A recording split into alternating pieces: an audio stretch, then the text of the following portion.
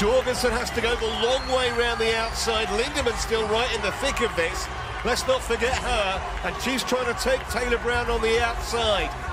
Gwen's going to have to go very wide here, and that's why it's difficult. And Lindeman has got first call here. All of a sudden, she stopped the Americans' momentum. She leads Taylor Brown, and she's not going to be caught. Lindeman's going to be the champion. Taylor Brown will hold off Jorgensen for the silver. What a finish.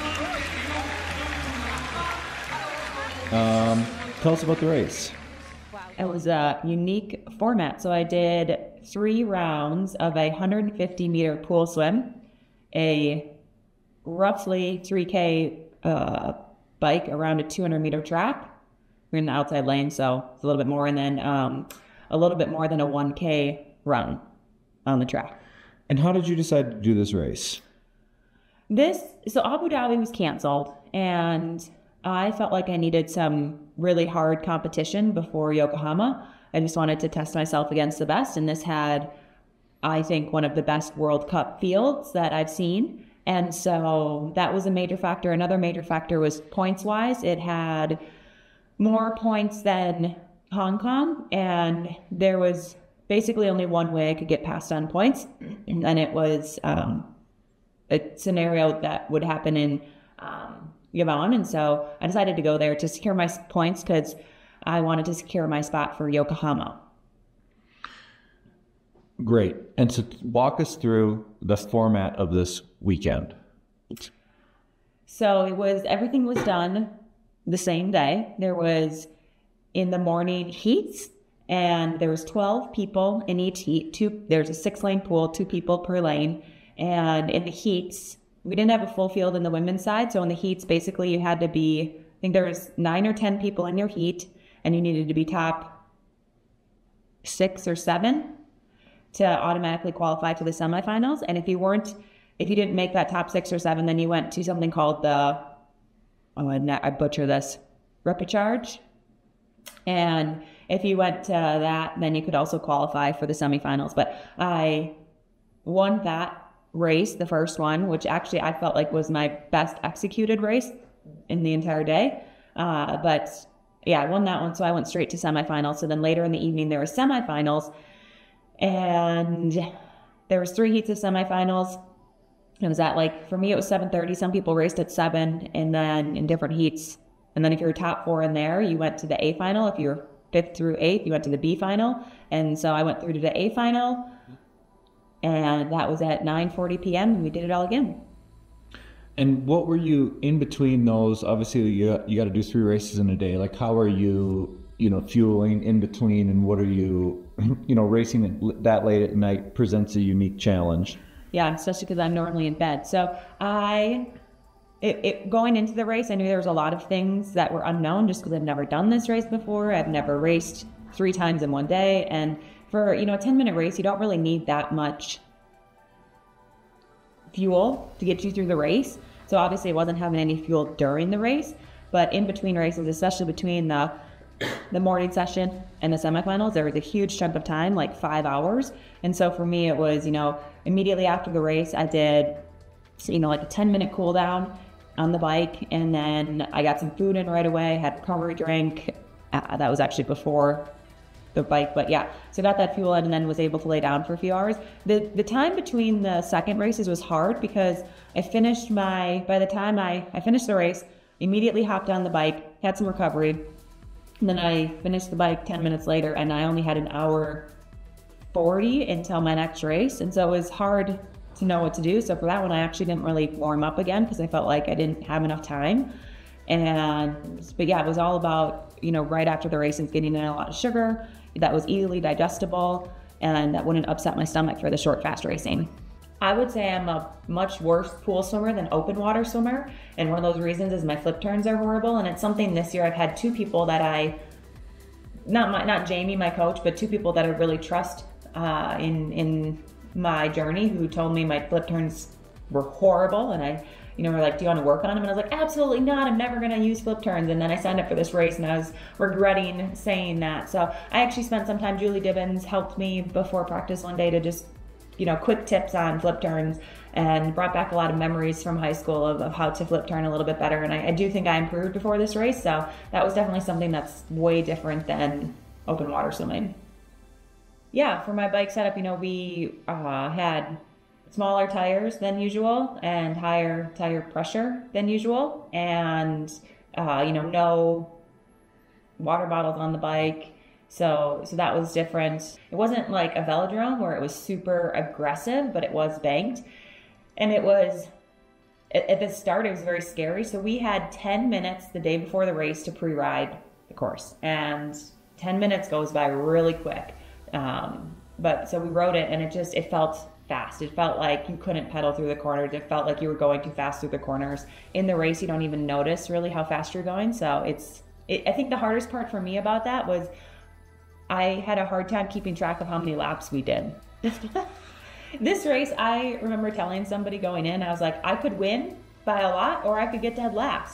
Like it's a unique format where I've said this over and over, but like you make one mistake and it can be day over. We had some people who were great athletes ranked in the top 5, Olympic medalists who got out before the final. And so it was a race that you really had to focus and stay engaged. And it was, one mistake and your whole day could be over. That final race, I felt like I executed it the worst. It was interesting. I think I had the exact same swim time in all 3 races. And the swim time was actually not what you saw for 150. It was like after you got out of the water and you went over the timing mat. But yeah, you had to, swim the 150, pull yourself up out of the water. The other interesting thing about the swim was there was no T's on the bottom of the pool. And so you just had to be more aware of flipping. I think as swimmers, where we subconsciously flip as soon as we see the T.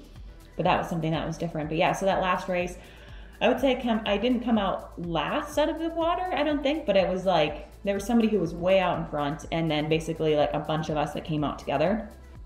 And went to transition. I remember mounting my bike. I was probably I was third to last coming out of transition, and mounted my bike, and I was at this gap.